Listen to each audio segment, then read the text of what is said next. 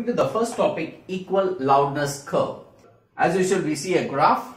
Okay, this is a x axis, which is a frequency, which is in hertz, which is audio frequency, as you know, and y axis is the sound pressure level, which is in decibel.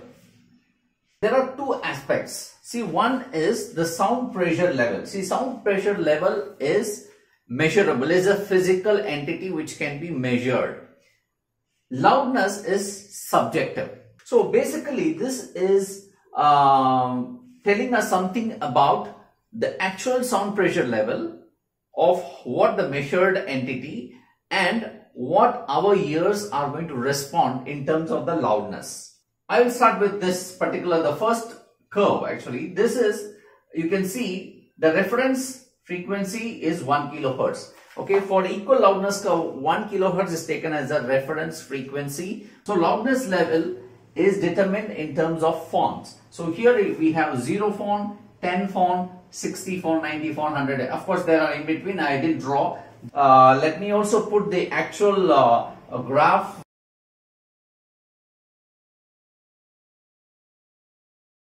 Equal loudness curve, it means this curve determines equal loudness at different frequency. Now at 1 kilohertz, so like for example, you're listening to a 1 kilohertz tone at 10 dB. Say you're closing your eyes and you're listening to this frequency at 1 kilohertz. You see, or you will hear at a particular loudness level. Then your friend is going to change the frequency. Let us say he is going to play 100 hertz. Now at 100 hertz, 50 dB. So what it means is, when it's going to play 100 hertz, you will say, I'm not able to hear clearly.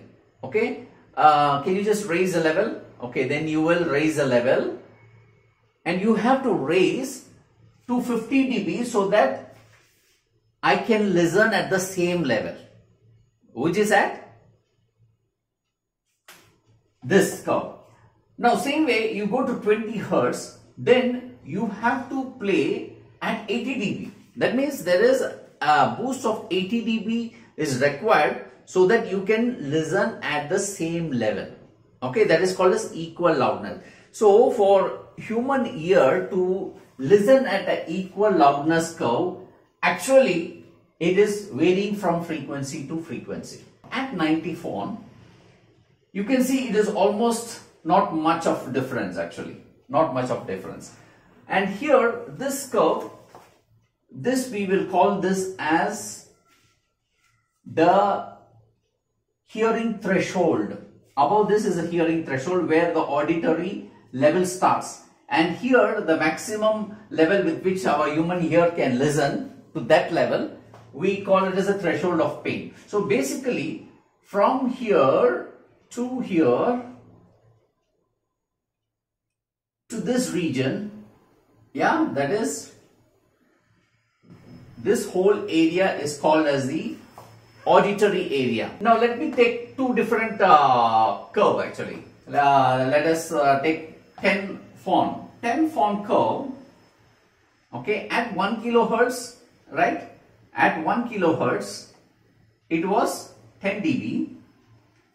At 20 hertz, how much it was? Let us say 80 dB, right? So which means almost 70 dB level difference is there.